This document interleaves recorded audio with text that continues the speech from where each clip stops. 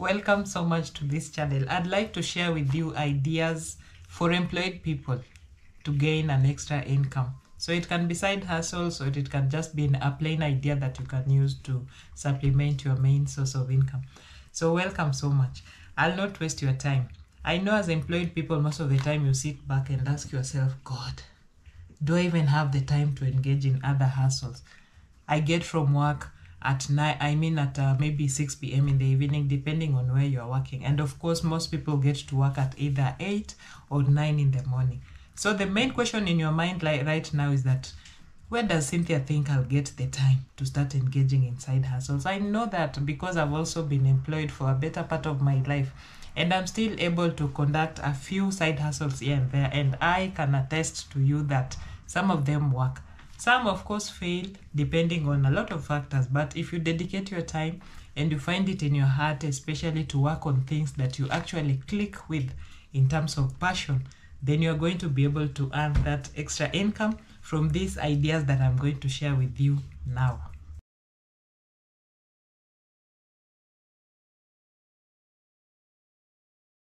The first idea that I'm going to share with you is consultation. I don't know if consultation has ever crossed your mind. So when I talk about consultation, I do not mean that you have to think about something very complicated. Let's say your area of expertise in your day-to-day life, you work as an accountant. Why can't you create time over the weekend so that you share your consultative services with other people? People are struggling with the budgeting. Some small businesses and even moderate-sized businesses are struggling with finances, accounting. Why can't you spare your time and advertise yourself as such? Just start within your circle, your immediate circle. By word of mouth, you can tell your colleagues at work, if you're struggling with your budgeting, I'm here to help at a small fee. You can also use social media platforms like Facebook, Instagram. Nowadays, social media just pushes a lot of agendas. So you can market yourself as such.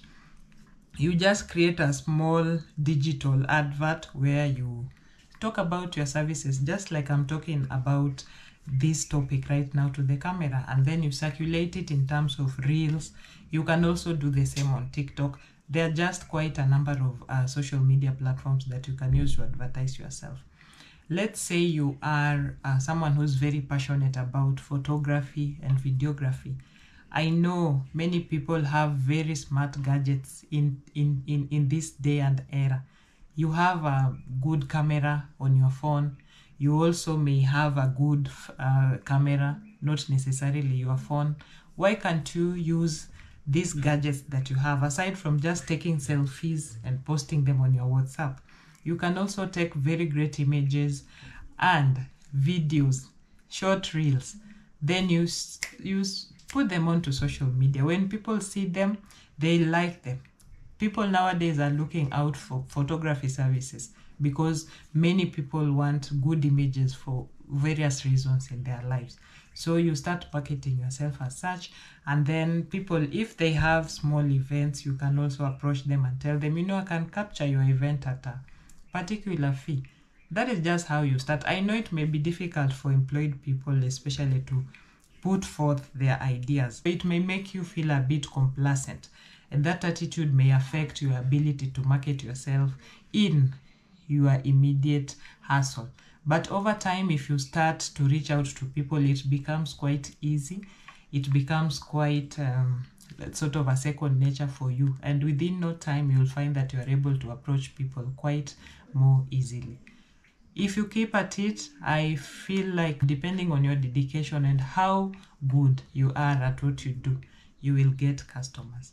Something else that I've tried in the past is events management. Nowadays, if events are synonymous to weekends, weekends are synonymous to events. There's no particular weekend that you'll find people not sitting up in a social forum for one reason or the other. So personally, I've also tried working as an events manager. And as big as the title may sound, it boils down to something very basic, like just organizing an event such that people are able to get onto an event in time. They are able to get sitting spaces, They are able to get someone who convenes the event so that it runs according to schedule. People are able to eat depending on the nature of the event and such kind of things. And then you get your pay at the end of it all. So marketing is important. You need to let people know that this is what you do. It is not significant that you start something that you don't talk about. Then people will not know what you're doing. As soon as you've decided this is what you want to do, then let people know that I am now in this kind of business. Within no time, you'll find that your side hustle is growing.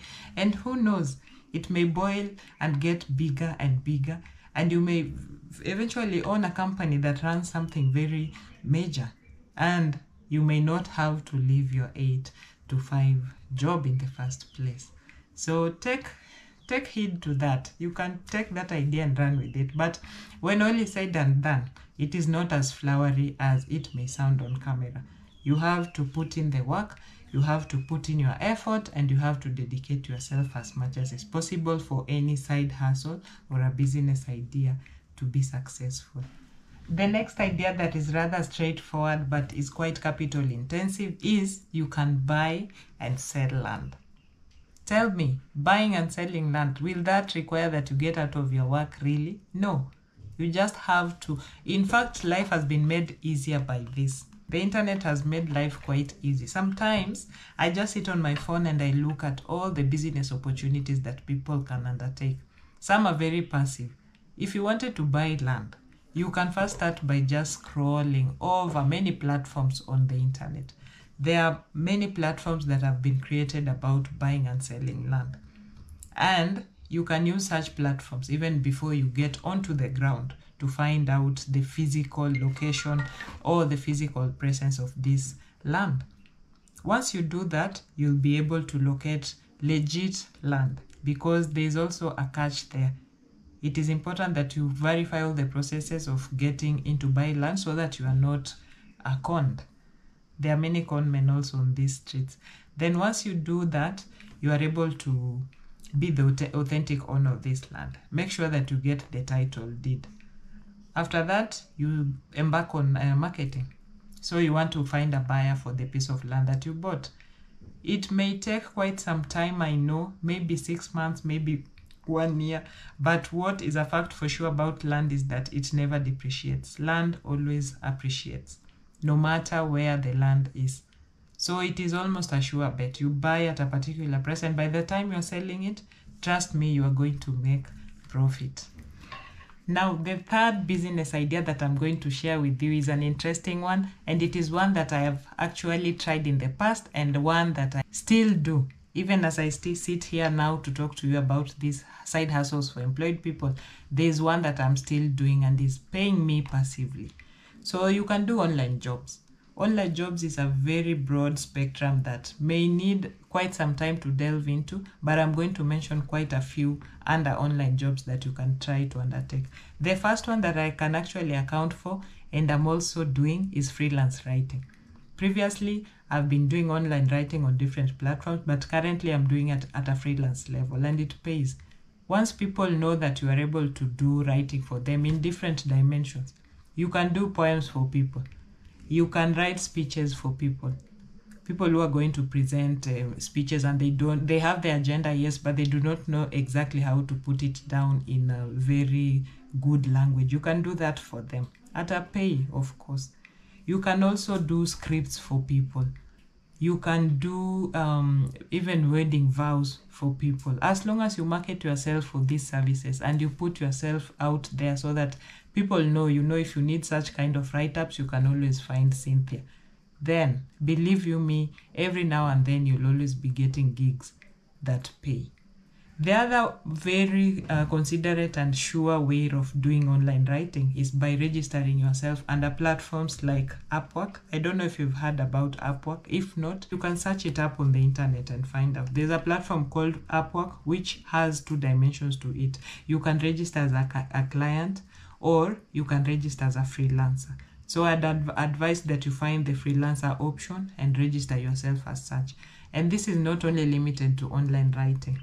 If you're someone who can offer social media marketing, for example, or you can offer other digital services like graphic design, and so many other things that are currently now being done on the internet. Then you can register as such and market yourself on that platform. You pitch for work. So you'll find that clients also describe the kind of things or work that they want someone to do for them. And you feel like if you meet the criteria, you can apply. And if you are lucky, you get through with it. The best thing about Upwork is that it is a platform that controls payment. So there is no incident where you can work for someone or a client for that matter and they go scot-free without paying you. That can never happen on such platforms. The other platform that I've not used so much is called Fiverr. Other people call it Fiverr, but I'm aware that it is also one that is working for many people out here.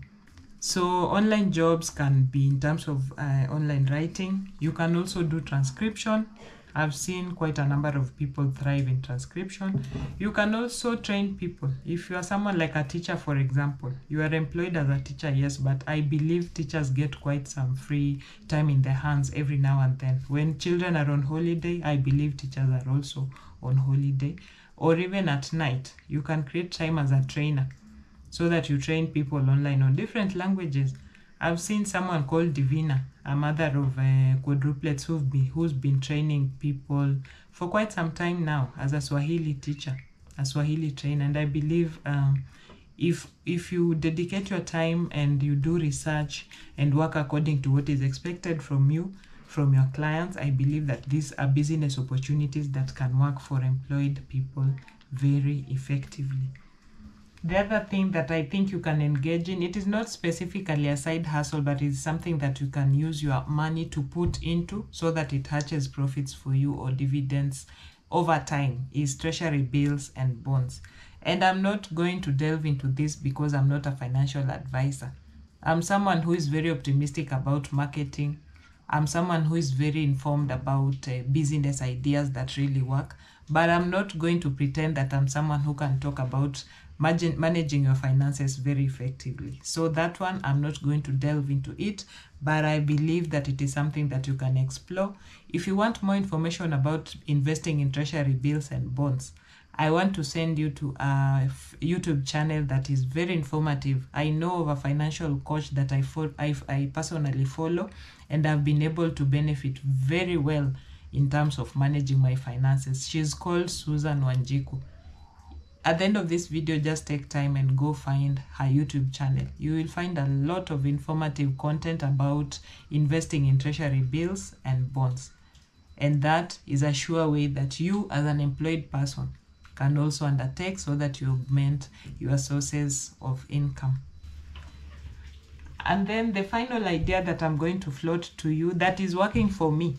I'm not going to shop for ideas from the internet and come sit here and air them to you. I'm talking about things that have been tried and tested, especially by myself. So this last idea is something that I've also benefited from for a number of years now.